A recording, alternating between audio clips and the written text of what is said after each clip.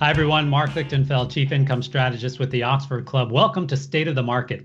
There are a lot of investors out there that are looking to generate income, but in a safe way without having to worry about losing their money, especially in this crazy stock market.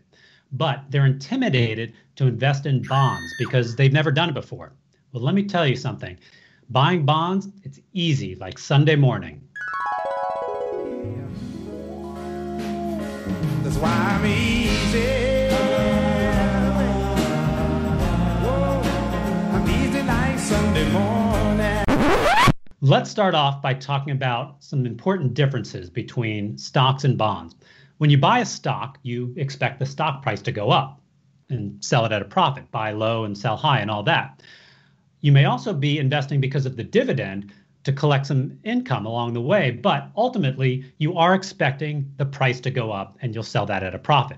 With a bond, while you certainly won't mind if the price goes up, that's not the goal.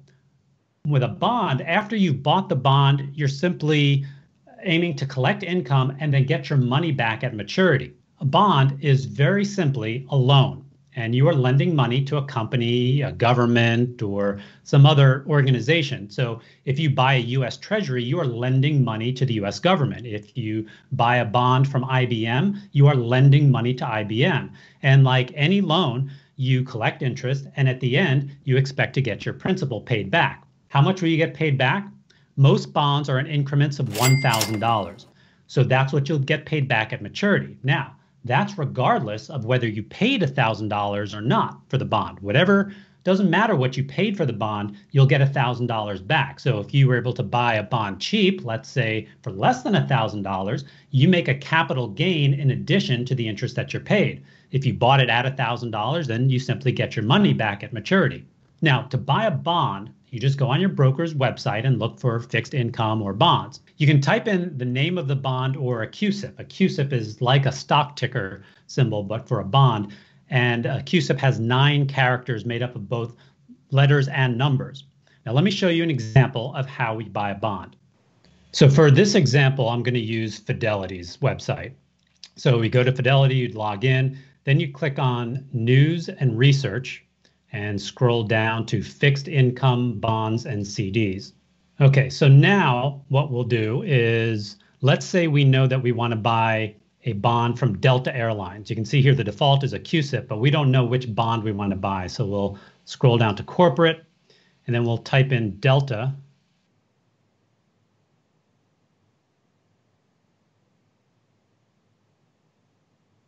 And Delta Airlines. Okay, now we'll scroll down and we'll take a look at the different bonds that they have available.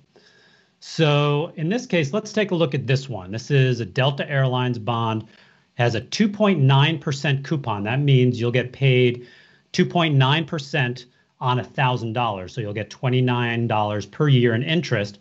But when we look at the price here is 93.616.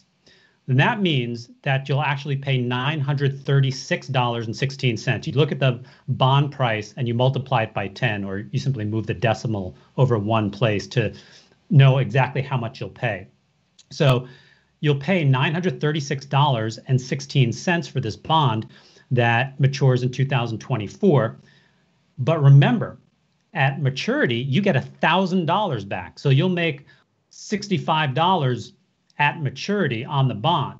So when you look at the yield to maturity, and this is a very important figure when you're looking at bonds, it says 4.689. That is the average annual total return over the time that you own the bond. So even though the coupon, the interest that you got paid was 2.9%, because you paid less than $1,000, you're going to have a capital gain at the end, you make 4.689% on your money, which in today's very low interest rate environment is really not too bad. Then you just click on buy, and then on the next screen, you'll enter how many bonds you want to purchase and the price if it's different than what you saw on your screen. And that's it. You place the order and you're the owner of some bonds. Now, one thing you should know is that not every broker will have every bond available. So unlike stocks, which are bought and sold in a central marketplace, Bonds are often sold out of a broker's own inventory. So if they don't have the bond that you want, they may not show it as available. So in that case, you just call the broker, you tell them that you want the specific bond that you're looking for, and then they will go out into the marketplace and find it for you. And they'll give you a quote and you can decide whether you want to buy or sell it. Other than that little wrinkle, it's pretty easy to be on your way to earning reliable and safe income. Now, if you want to learn more information about how you can use bonds to play defense in this crazy market, just click on the link below. Thanks for watching. I'm Mark Lichtenfeld. I'll see you next week.